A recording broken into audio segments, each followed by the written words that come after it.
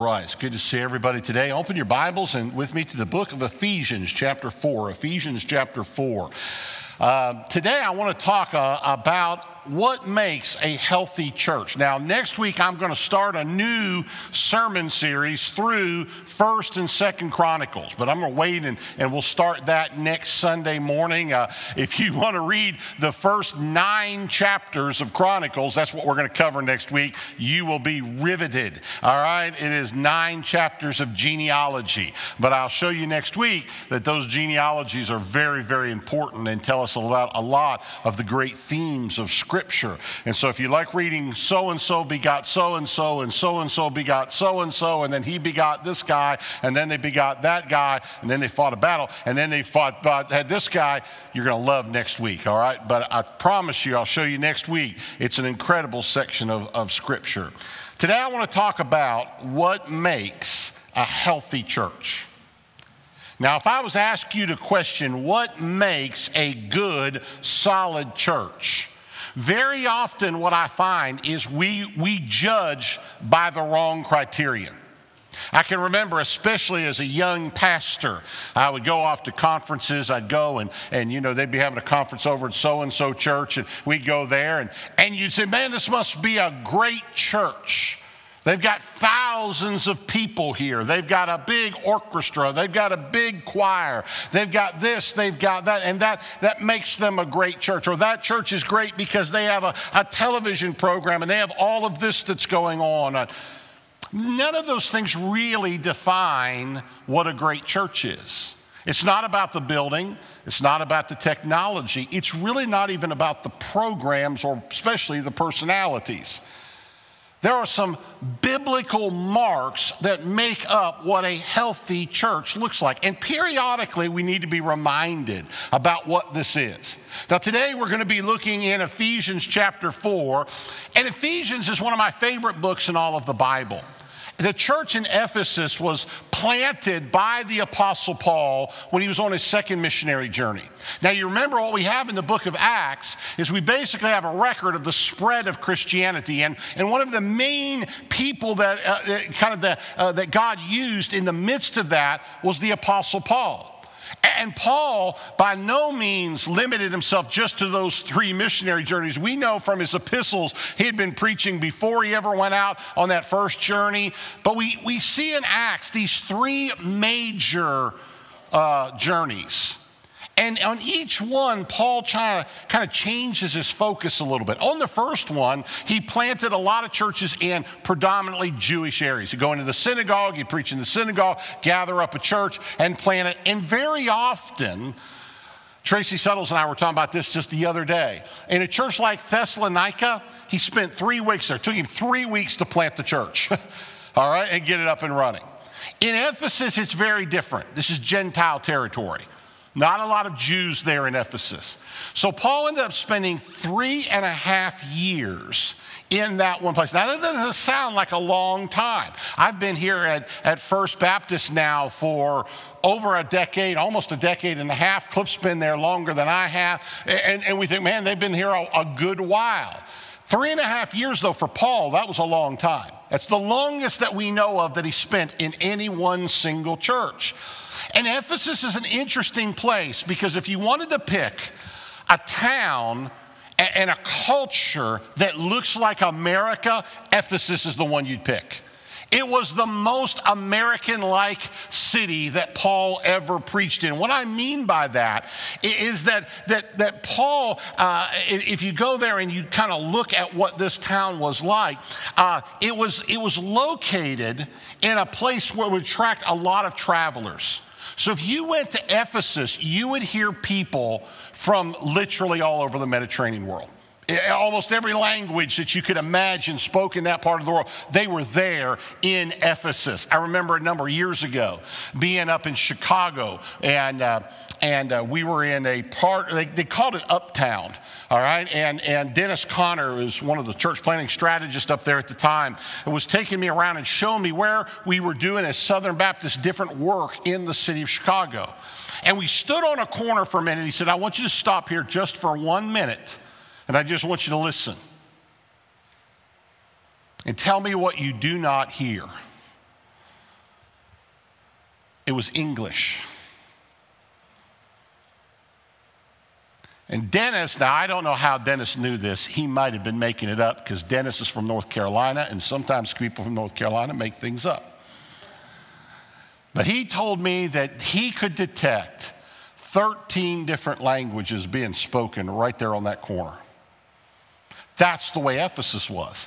That's the way our culture is today. We are a multicultural country now. We've got people from all over the world, and you don't even have to go far to hear that. That's what Ephesus was like. It was a very modern city, a very cosmopolitan city. It was a place where people from all over had been drawn together, and it sort of developed this very unique kind of culture. It's interesting to me that one of Paul's most successful church plants happened in that culture. Don't tell me that this culture is opposed to the gospel or hardened to the gospel when Paul preached in almost the exact same setting and did some of his best work. But it took a while. Paul spent a number of years, 3.5 years there in Ephesus, and then he'd been gone. And when he writes this letter, he's been gone about 5 or 6 years. And he wants to write back to them, and he wants to talk to them about, he's in prison at this point in his ministry, and he wants to write back, and he wants to just, first of all, remind them of the blessings they have in Christ. This is one of the things that always amazes me. Paul's in prison, and what's he write about? First 2.5 chapters of the book of Ephesus, or Ephesians rather, the book of Ephesus. The book of Ephesians is all about the blessings we have as a part of salvation. Read the first couple of chapters and you'll see what I mean. Over and over again, he talks about the very fact that we've been saved, that God, before the foundation of the world, chose to send Jesus into the world to die for our sins and to redeem us. The very fact that before God ever even created, he had decided to save you. Paul he just goes down through and lists all of these incredible blessings. And then as he moves along, he begins to talk to the church about how to flourish in the midst of this culture. When he gets to chapter 4, notice what he says there. He says in the first 16 verses of this chapter, let's just read them together. I, therefore, a prisoner for the Lord, urge you to walk in a manner worthy of the calling to which you have been called, with all humility and gentleness, with patience, bearing with one another in love, eager to maintain the unity of the Spirit in the bond of peace. There is one body and one Spirit, just as you were called to the one hope that belongs to your call. One Lord, one faith, one baptism, one God and Father of all, who is over all and through all and in all. But grace was given to each of us according to the measure of Christ's gift. Therefore, it says, when he ascended on high, he led a host of captives and gave gifts to men. In saying he ascended, what does it mean? But that he also descended into the lower regions. And let me just stop right there, and let's go back, and I want to pick some things up, and then we'll come back and we'll go through some more verses. The first thing I want you to notice in these first 6 verses is that a healthy church is marked by spiritual unity. Now listen to that. It is marked by spiritual unity. And Paul defines that spiritual unity in 3 different ways. He says, number 1, here we are united in spiritual unity because we have a divine call. Did you notice what he says there in verse 1? He talks there about being a prisoner of the Lord. He urges them to walk in a manner worthy of the calling. If you are a believer, you have been united together with every other believer in the world by a divine calling. Now, if you were to go back, as I said a few moments ago, and you look at this, Paul has been talking about this throughout the book. He had started this book off by reminding us, and this is a mystery to a certain extent. I cannot fully, completely understand this. But Paul says back in Ephesians, just look at it. Go back to Ephesians chapter 1. Look what he says here in chapter 1, verses 3 and 4. He says, blessed be the God and Father of our Lord Jesus Christ, who has blessed us in Christ with every spiritual blessing in the heavenly places, even as he chose us in him before the foundation of the world. Paul says, listen, Your salvation didn't start at the altar. It didn't start at the moment when you prayed to receive Christ. Your salvation started in the mind of God in eternity past when He made a choice. Now you say, preacher, I'm a little nervous about that. That sounds like predestination. You're right. Now here's the bottom line is, I'm going to say this to you bluntly. I cannot fully understand, nor can you fully understand, how God chose us before the foundation of the world, and yet we are free to choose Him in our salvation. But the Bible teaches both of those truths. Now, sometimes it's wonderful when we're preaching the gospel and we're talking about evangelism. We want you to repent, put your faith and trust in Christ. But after you come in, you begin to realize this incredible spiritual blessing that somehow, before the foundation of the world, God had chosen every means of your salvation. If you go back and read Ephesians chapter 1, it talks about not only has He chosen us before the foundation of the world, but He predestined us for adoptions as sons and daughters. He has redeemed us by His blood. He's given us an inheritance. What He's saying is, by virtue of your salvation, you have been united as with a divine call. Every single believer has that call to salvation and to mission on their life. So Paul says, because of that, because of this divine call, you should walk in a manner worthy. You should conduct yourself in a way that reflects who you are. Amen?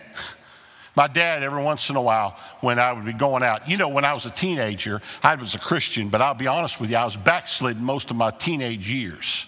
Y'all know that? All right? Everybody does that sometimes, and I'm not justifying it. I'm not bragging about it. I'm just telling you that sometimes I'd be backslidden. My dad used to say something to me, and I don't know that I fully appreciated it when I was a teenager. But when I'd be leaving the house, he would say to me sometimes, remember who you are and whose you are. Now, that may not be good English, but what he was saying was, remember that you are a child of God. And I think he was also saying, remember, you're my son, and I will jack slap you if you get out of line. And he would. You get what I'm saying? But he was also reminding me of a spiritual. We need to know who we are. We are united together by a divine call. We are united together by Christ-like conduct. Look what he says in verse 2 and 3. He says to walk in a manner worthy of the calling. And then he's going to define what that walk looks like. And this should define, if you want to say, well, what should the Christian life look like? What should it look like was it's lived out by each and every one of us? Well, Paul gives us some words in verses 2 and 3 to describe it. He says, with all humility and gentleness, with patience, bearing with one another in love, eager to maintain the unity of the Spirit in the bond of peace. Look at the words there that he uses to describe. He says, this is what a worthy walk looks like. Now, I'm going to say to you very honestly that I think Christians have largely abandoned this. That very often what we think of as being a Christian isn't really reflected by these words. Notice what he says. He says it should be reflected by humility. For unity to exist within the church and its members, we must be living for the good of other people. Humility means that we have a right estimation of who we are. We don't think of ourselves too highly. We don't think of ourselves too lowly. We have a right understanding of who we are. It is the opposite of self-exaltation and pride. Now, let me tell you why that's important.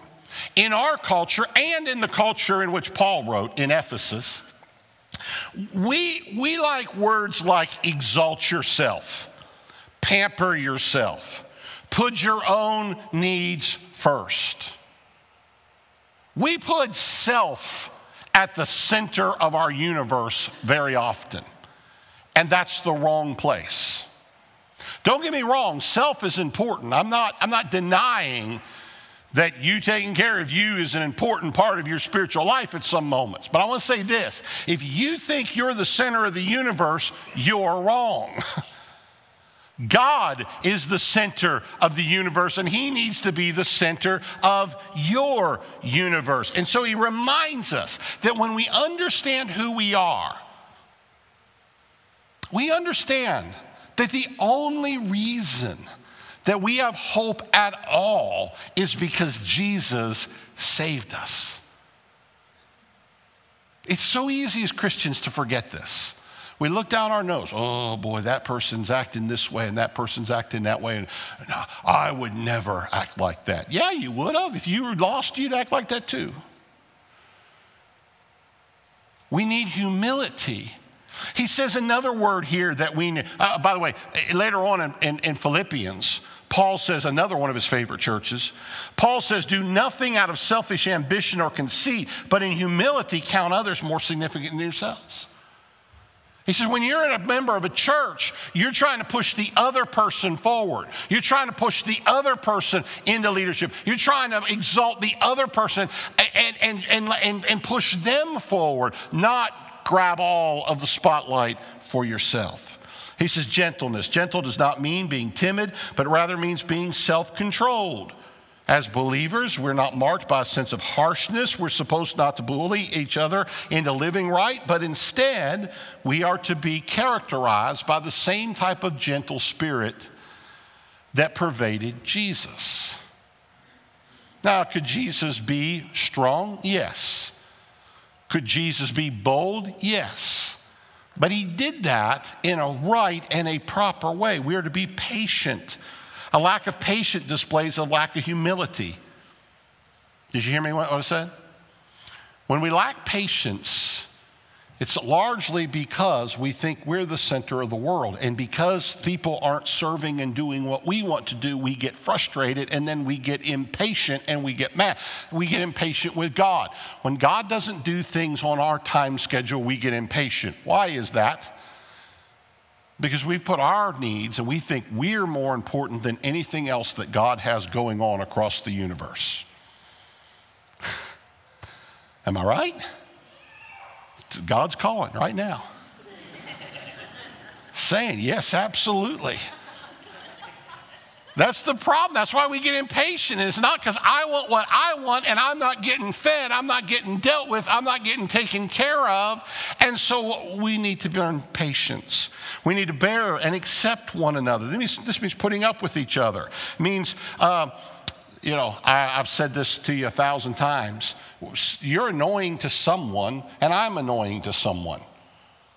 The idea of bearing with each other is putting up with the people that sometimes irritate you, all right? And you can nudge whoever you want to sitting beside you. He says that we need to diligently keep the unity. So he reminds us we have a spiritual unity. I'm not going to get through this whole message. I just realized that. We're not only united by a divine call and a Christ-like conduct, but we're united by a gospel confession. Look what he says in verses 4 through 6. There is one body and one spirit, just as you were called to one hope that belongs to your call. One Lord, one faith, one baptism, one God and Father of all, who is over all and through all and in all. This is a place where most Bible scholars who have looked at this passage believe that Paul is actually quoting here a statement or a creed or a statement of faith that was going around the church at the time. In other words, when the early church was trying to describe itself and explain who they were, that this was one of the phrases that they liked to use. And he's reminding us here that unity is developed around a common confession of a Christ. We talked to our new members class about the first and most important thing you've got to settle in order to be a member at First Baptist Church is your salvation. You got to know that you're saved, all right? You got to know that you're saved because you have placed your faith in the death, burial, and resurrection of Jesus Christ, which is the gospel. And you've come to know him.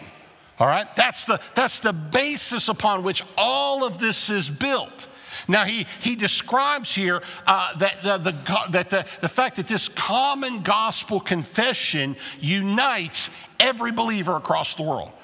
First of all, we are one body. We may be diverse in our backgrounds, our personalities, and our gifts. Wouldn't the church be a boring place if we were all exactly alike? I'll never forget one time I was at a funeral many years ago. I was pastoring up in West Virginia. And the lady that had passed away had some family that had been involved in a new church plant that was happening. It was kind of a charismatic kind of church plant, and that's okay if that's what if that's what you like. And this lady came and her husband, and they were talking to me, and they're like, "Oh, our church is so wonderful. Everyone in our church has the spiritual gift of prophecy."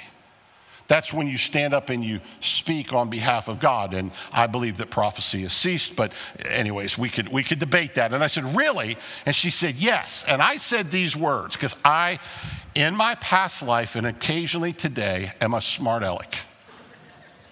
And I said to her, "That must be the most boring church in the world. If you all have the gift of prophecy and you show up and you say, 'Brother, sister, I've got a word from God from you.' All they could say was, 'I know.'" Wouldn't it? They knew because they got the same gift you have. What makes the church beautiful is the fact that we're all different. We have different personalities. Last night, we did something as a staff in your name. We were in a trivia contest. We went out to New Hope Baptist Church, and it was for our fundraiser for Hope Unlimited, and we joined together as a staff, and with the addition of my son Matt to represent you, and we came in third. I'm sorry. If we would have listened to Adrian, we would have come in second, I think. Okay, but we didn't listen to Adrian. Now, let me say this to you very quickly. If Adrian gives you the answer to something, if Adrian speaks, let me ask you this. Adrian's been on staff for 3 months. How many of you have actually heard him speak?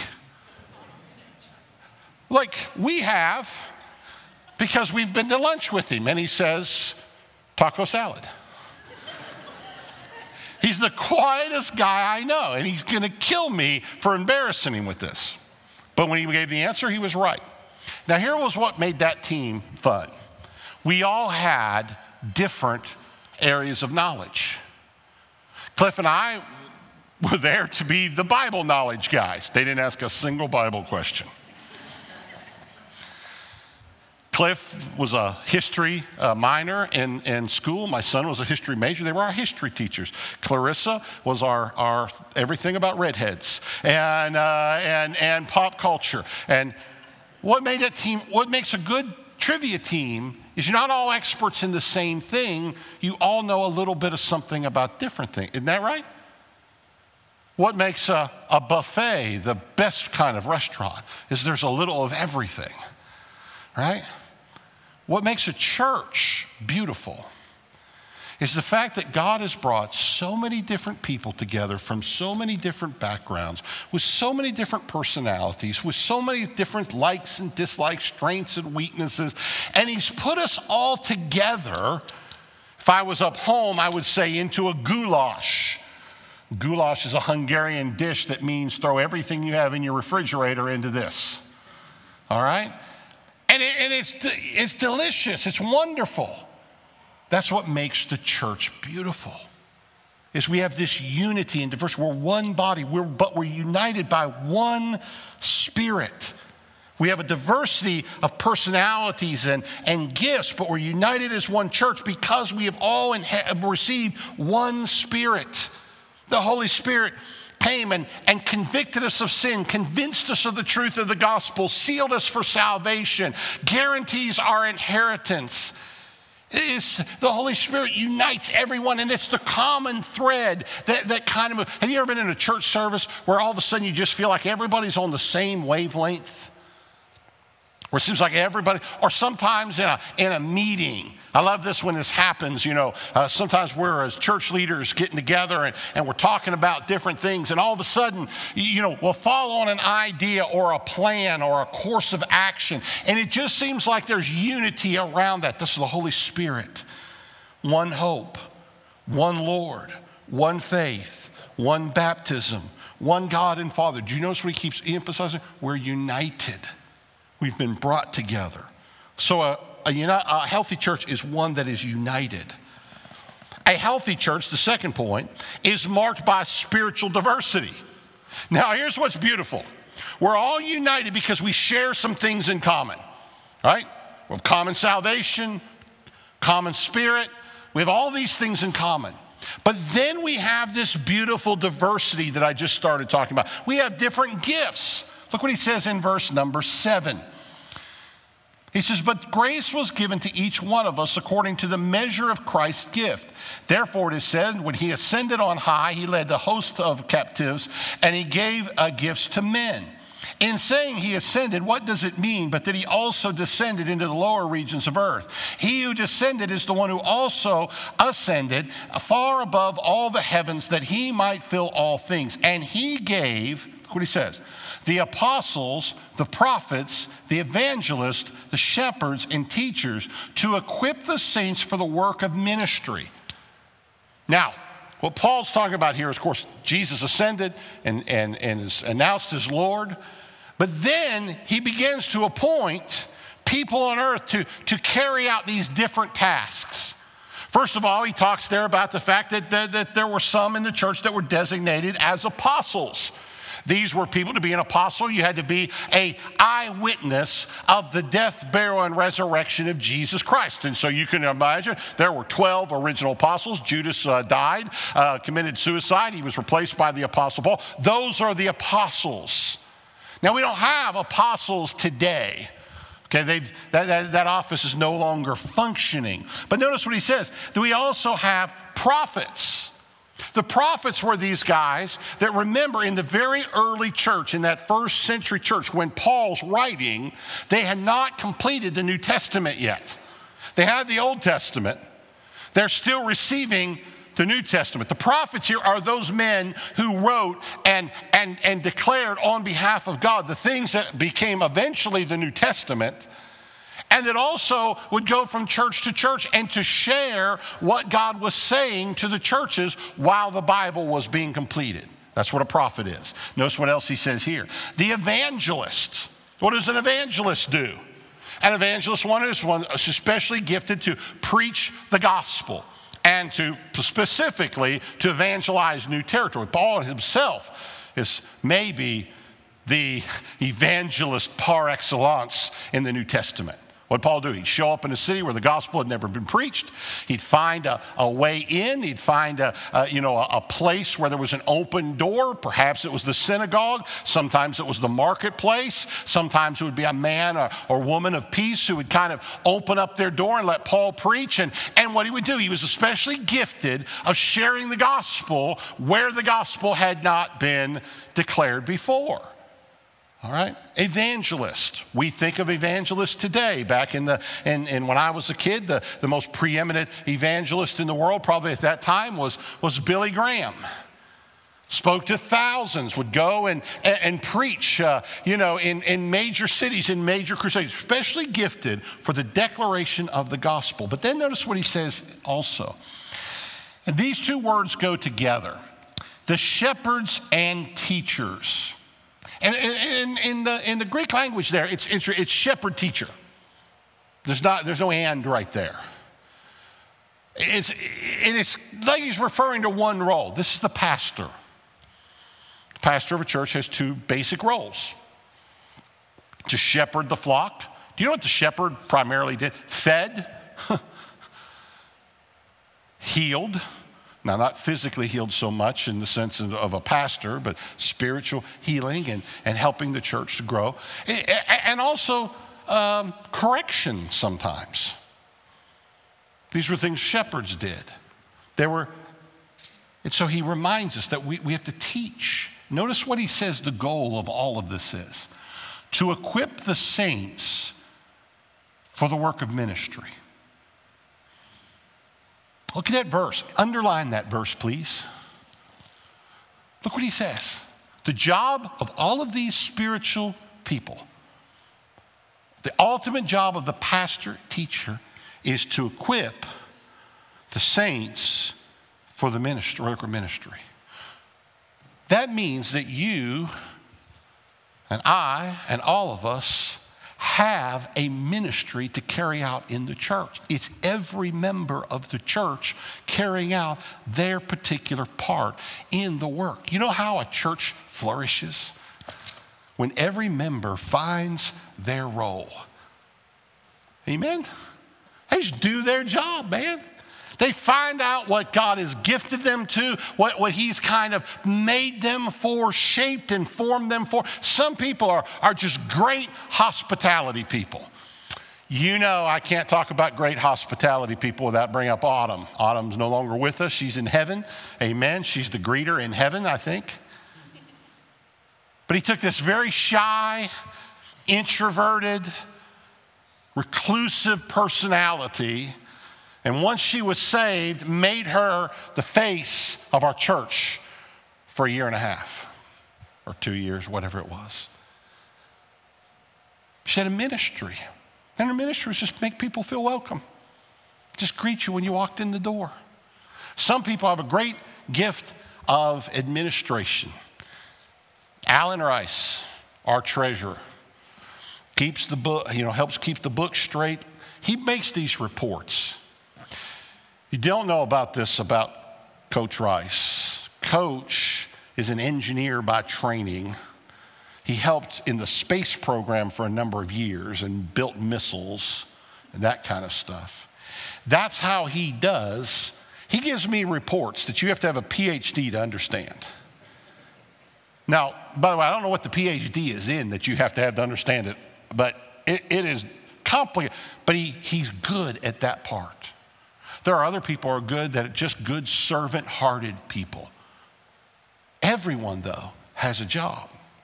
And the church, to be healthy, needs everyone doing their job. Let me say this to you. COVID, in the last 2.5, 3 years, has affected every church a little bit differently. Let me tell you how it's affected ours. I can't speak to how it's affected others, but let me tell you how it affected ours.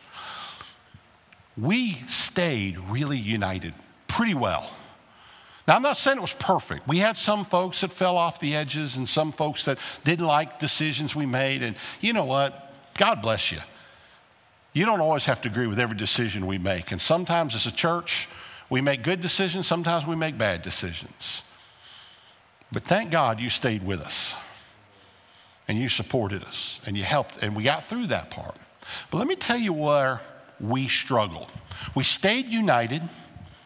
We really still were trying to look for how can we do missions and ministry work. And it was limited, very limited compared to what we normally have done. But let me tell you what happened. We got really, really sleepy. Do you know what I mean by that? If you sit around for very long, have you ever noticed it's hard to get up and get moving? We got kind of lethargic, and we just kind of were sitting around going, well, this will be over someday. Now, I don't know. Listen, I'm not making any prediction whether it's over or it's not. I don't know what it is, okay? I know this. It's time for the church to get back to work. We got missions projects to do. We're going to Chicago this year. Doc and Tam just got back from Moldova just a couple of weeks ago. We got kids or young ladies, adults, going off to spend the entire summer in some of our major cities to work with church plants. We got Vacation Bible School coming up. We got events planned across the calendar. None of that can happen if we don't have every member serving in their role. So we have to wake up. Now, overall, that's been happening, but we got to keep it up. We got to keep moving. We got to keep staying after it. All right, so a healthy church is marked by unity. A healthy church is marked by spiritual diversity. And let me say this final one and then give you some points. It's marked by spiritual maturity. Look what he says in verses 13 down to 16. He says that the role of the pastor, teachers, is to equip the saints for the work of ministry, for building up the body of Christ until we all attain the unity of the faith and of the knowledge of the Son of God, to mature manhood, to the measure of the stature of the fullness of Christ. He says this: we are to keep growing and equipping the church until we reach the full measure of Christ-likeness. That's the goal. The goal is you are going to be like Christ. And every day and every hour and every moment, we need to be building towards that, right? We need to be getting a little bit better, a little bit better, a little bit better, a little bit better. I remember when Lou Holtz came and took over the football team at Notre Dame. And it was like his second season that he had been in there. And, you know, those expectations at Notre Dame are always pretty high for the football coach. And he inherited a pretty bad team. And the first year wasn't so good. And the second year, they were a little bit better. And they asked him, how is your team doing? And I love this quote. You've probably heard me say it before. This is what Coach Holtz said. He said, we're not where we want to be, and we're not what we ought to be, but thank God we're not what we used to be. What he meant was, we're not quite where we need to be yet. Where we need to be is national championship caliber. That's the goal. That's the play. And we're not there yet. But we're not where we started from. We're getting a little bit better all the time. That is a Beatles quote for those of you that were wondering. We're getting a little bit better. We're growing in our faith. We're growing in our walk. The goal is to become more like Jesus. He reminds us here that a healthy church is marked, and let me say this, by a growing spiritual maturity. We're never going to be perfect. We haven't reached it yet. No church has ever reached it perfectly this side of heaven. But he says we're to grow. And how do you grow? Well, you grow by becoming more like Jesus in verse 13, towards Christ-likeness. Doctrinal stability, verse 14. Relational accountability in verses 15 and 16. He says we are to be growing more like Jesus. And ultimately, in verse 16, he says the maturity is marked by the fact that we're making a contribution to the whole body. So are we a healthy church? Let me ask you a better question. Are you a healthy church member? The question is not really, are we a healthy church? Because let me say this to you. Every church is only as strong as its weakest member. Hey, we've been talking about that, Cliff, as it relates to the Southern Baptist Convention. A handful of knuckleheads can bring down the whole organization, right? We all know that. You have one guy on a team. You have a basketball team out there playing basketball. And by the way, I don't know anything about basketball, so just, you know. And if you have four guys out there just giving it everything they got, but the point guard is just kind of standing around doing this, are you going to win a basketball game? No. You got to have every part doing its job. You got to have every part contributing. You got to have every part healthy, doing its job. So let me ask you this. Are you pursuing your call? Are you living a godly lifestyle? Are you actively using your gifts in the service of the church and striving towards maturity? Listen, if you can't answer yes to all three of those questions, you need to get to the altar. And let me just be frank. Anyone who answers yes to all three questions needs to go back and read that verse on humility again. The reality is none of us meet this. It's an ongoing, everyday process. One of my favorite things that I saw in seminary, in fact, it might be the most important thing I ever learned in seminary. I was sitting in the lunchroom one day over at Liberty University, And they have a marvelous lunchroom. If you're looking for a college and you grade it like I would on the lunchroom, that's where you want to go. Great lunchroom. They got a Chick-fil-A built into it, man. All right? And I was sitting there, and the table next to me were two guys that you probably won't recognize the names, but were legends in Christianity in the 1970s and 80s. Elmer Towns and Harold Wilmington. Two of the biggest Bible scholars in the institution. We all took classes from them. These are the guys that wrote all the books. And they were sitting there talking about the Bible, not to prepare for a class. They were just talking about what they had read. As brothers in Christ, they had joined together and were reading the Bible together. And a couple of times a week, they would get together for lunch, and they would just talk about what they were learning. They were forming an accountability group. And they were just sharing. And Elmer would say, I was reading this verse, and I never thought about it. But did you notice it says this? And Wilmington would say, no, I never noticed that. These guys had forgotten more about the Bible than I will ever know. They were both in their 70s, and they were still working hard to reach spiritual maturity. That's what we need to be. Amen? That's what we need to be. All right. Ask yourself those three questions. Am I living out my call? Am I pursuing a Christ-like character? Am I on mission? If you say yes to all three of those questions, the altar will be open. If you say, you know what, Pastor, now I know what a church is supposed to be like. I need to be a member of that church. I need to join that church. Come, join our church. Maybe you're here today and you say, Pastor, I recognize something today. I'm not sure that I've ever been born again. I'm not sure that I've ever had a moment where I've repented of my sins and placed my trust in Jesus. Come, get that settled. That's the most important thing you'll settle. Amen.